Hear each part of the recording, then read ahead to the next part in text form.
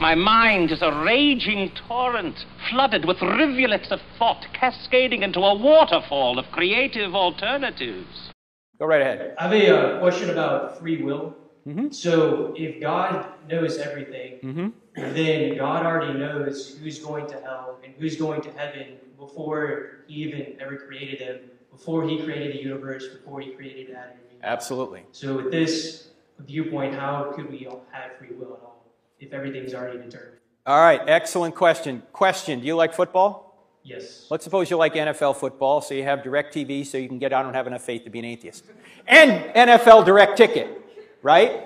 So you can watch all the games on Sunday. One Sunday you're away from the TV, but you record the games that you want to watch later. And let's suppose you're coming home that night and your friend texts you all the scores, and you go, I didn't want to know the scores, but you know them now. And so you get home and you elect to watch one of the games. You already know what the score is going to turn out to be. Question, does that mean the players on the field don't have free will because you know the outcome?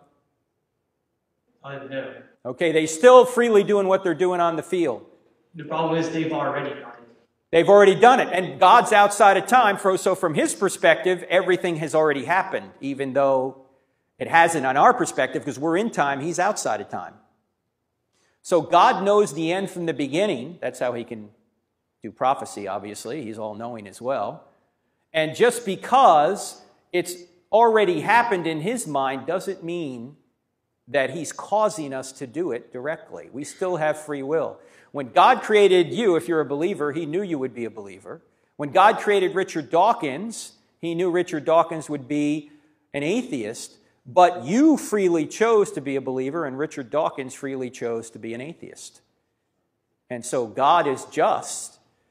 Just because you know, just because he knows what's going to happen doesn't mean that we don't have free will.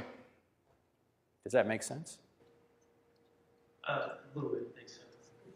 Okay, well, it's an analogy. It may not perfectly illustrate it, but if God's outside of time, he knows the end from the beginning. Now, you might say, why would God create somebody he knew would go to hell, right? That's a good question. But unfortunately, we're out of time. Now, well, God gives us free will. And let me ask you this question. Is God obligated to not create or allow us to create people through intercourse if somebody is going to turn out to be an unbeliever? Is God obligated to stop that creation? I don't think he is. Suppose the first two people are going to be Christians, and then the third person that comes along is going to be an atheist. Does that mean God can only make a universe of two people?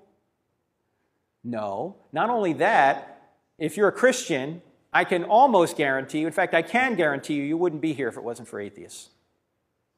Why? Because I'm sure there's atheists in your bloodline. There's unbelievers in your bloodline. There's unbelievers in my bloodline. Not only that, but God can even get his free will done through people who don't follow him, or his will done through people who don't follow him.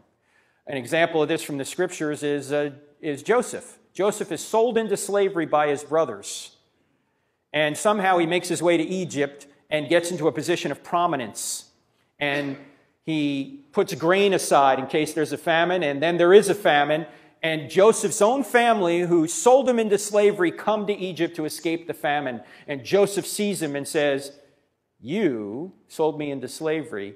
You meant it for evil, but God meant it for good, the saving of many lives that's going on right now. God can bring good from even the evil that we do and unbelievers do.